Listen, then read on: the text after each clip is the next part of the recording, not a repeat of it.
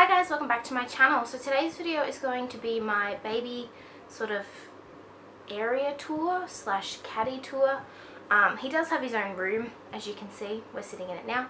However, for the first couple months he is going to be sleeping in his bassinet in our room, and so I really wanted to set up a little station for him in our room so that we're not coming back and forward in the middle of the night to get things like nappies or wipes or medicine.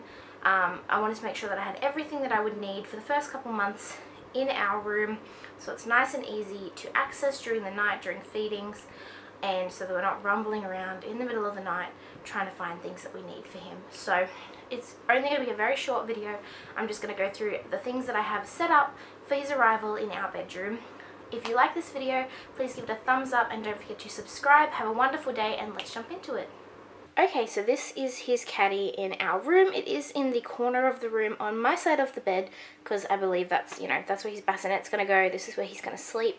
So this is his little caddy. I'm just going to show you guys a bit of a panning view of our little caddy. This is my bedside table that it's next to.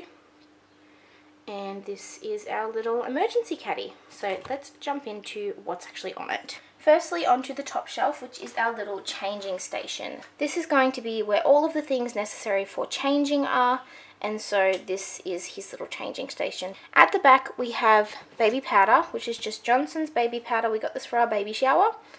We also got Johnson's baby lotion.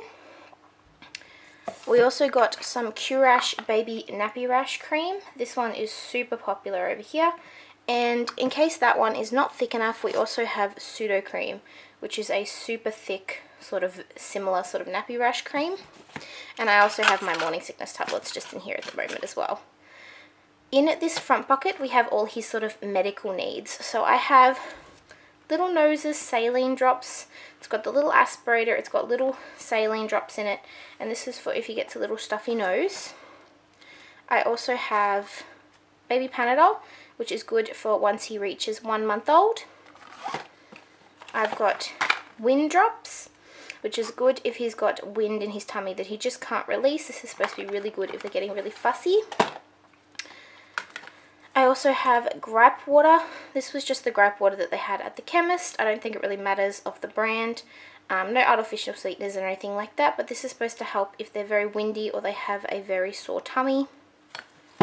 I've also got a rectal thermometer, underarm thermometer, and in-mouth thermometer, and a forehead thermometer.